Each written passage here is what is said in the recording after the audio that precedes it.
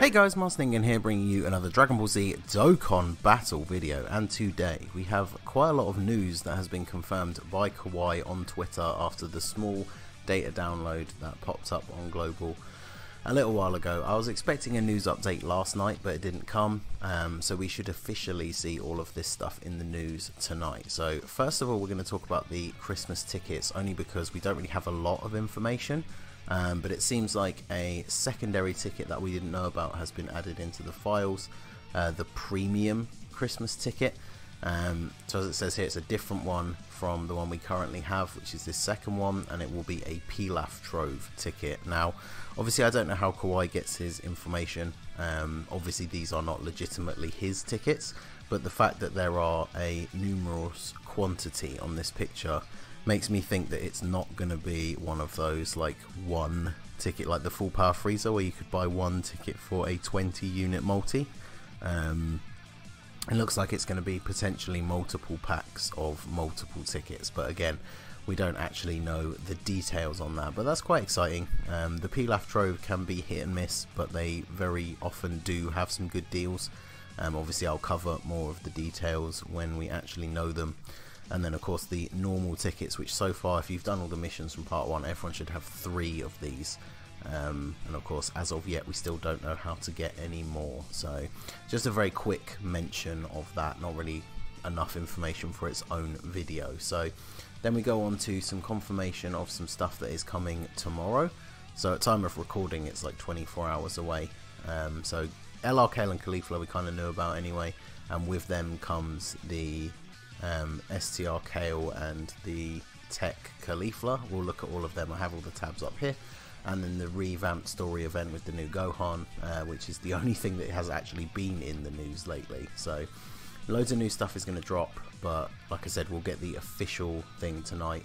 And then interestingly, from the data download, it now seems that the next EZA for Global is finally going to be TEQ Golden Frieza. So lots of interesting stuff coming, obviously plenty more news to come, which we should get later on. So that's just the main page. So LR, Kale and Caulifla, we don't really need to go over them hugely. I'll probably do a separate video once we know what their banner is, about whether I think you should summon or not.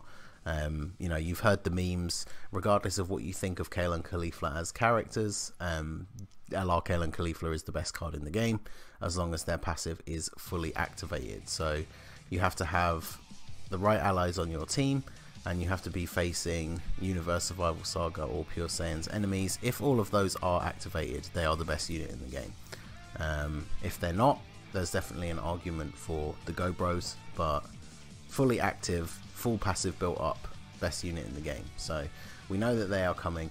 Then of course we are getting the TEQ Caulifla.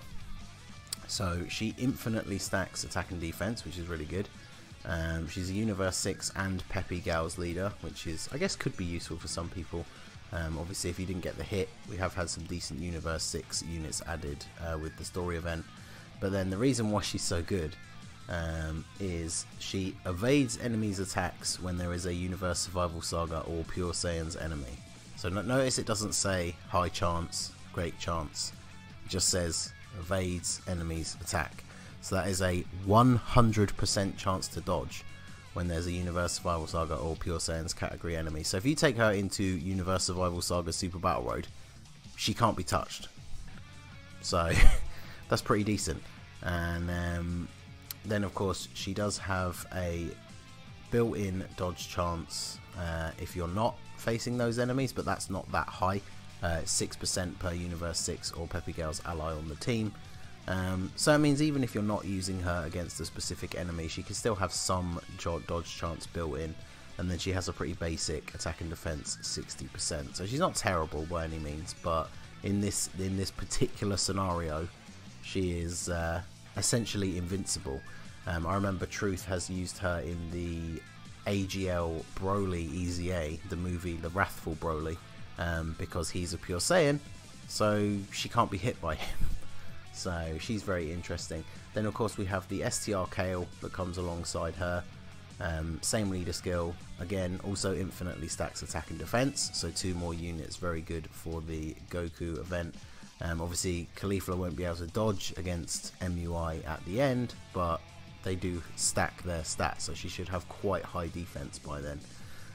Then she also gets attack and defense 60%, and she gets an additional 10% attack per Pure Saiyans or Peppy Gal's category ally on the team, and then she gets an additional super attack. So it's the same like restrictions as Caulifla for her dodging, where it's a guaranteed additional super attack if there's a Universal Rival Saga or Pure Saiyans category enemy.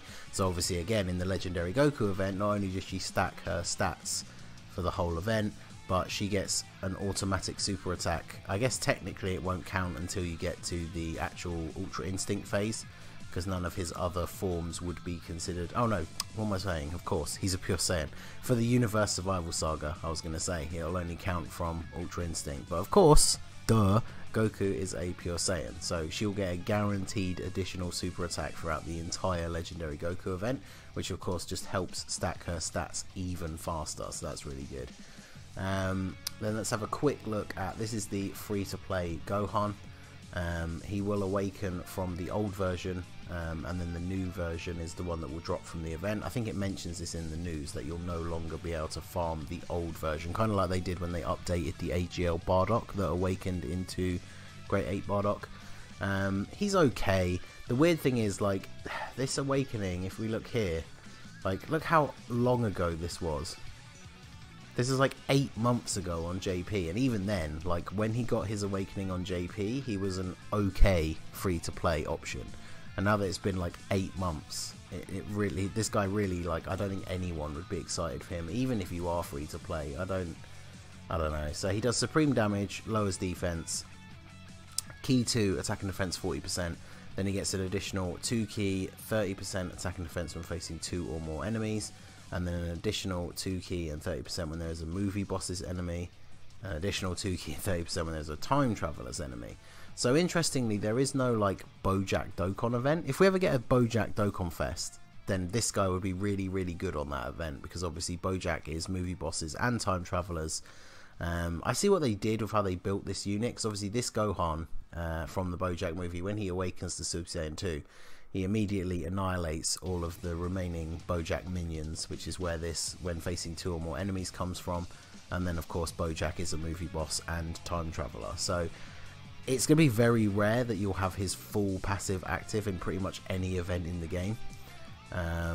So yeah, he's a bit of a weird card. He's got decent links, but yeah, I don't think anyone's going to be super excited for him. I definitely wouldn't recommend using orbs on him, unless of course you are fully free to play, or I know a lot of people are a big fan of the Super Saiyan 2 Gohan from the Bojack movie. I am as well, the Super Saiyan 2 Gohan in the orange gi, but I probably won't be wasting orbs on him. And then of course the main event himself, the one that we've been waiting all this time for. So we've got TEQ Golden Frieza. He used to have 70% damage mitigation and attack 70% when HP is 50% or above. I mentioned this in my movie bosses no items run. This means that this unit, as I'm sure you know by now from using him yourself, if you are below 50% HP at the start of the turn, this unit is almost completely useless, because he gets no attack boosts, he doesn't get his damage mitigation, and he has no defense in his passive, which is why I ended up using the AGL one for my movie bosses run, just because his damage mitigation was higher overall. And I ended up giving him a load of dodge back in the day. So now that he Extreme Z awakens, obviously we know the leader skill. This is what all of the old school demigod leads have been getting, 120% 3 key, which is nice. Immense damage, massively lowers defense, but now he gets 80% attack as standard, so regardless of your HP, 80% attack. Then his damage mitigation is now 80% instead of 70 when HP is 50% or more. And then if you're below 50% HP, he now gets 50% damage reduction and an additional 50% attack. So his attack is actually going to be quite high when you're below 50, and you still are able to mitigate some damage. So I'm sure plenty of you out there will know that situation where you're in Super Battle Road, you start the turn on just under 50% health, and you have to really worry about where you're going to put this guy in the rotation. So now you don't need to worry about that. 50% damage mitigation is still really good. For those of you who've seen videos or used him yourself, this is the damage mitigation that Tapion has, and he's very, very good in Super Battle Road. and then of course he gets an additional attack boost as well. So I'm not going to go over the full details of his EZA event. It is a standard 30 stage EZA, but I will cover that in another video, since I always do the team building guides for the EZAs. So I'll go over that in a separate video. So finally we are getting this man.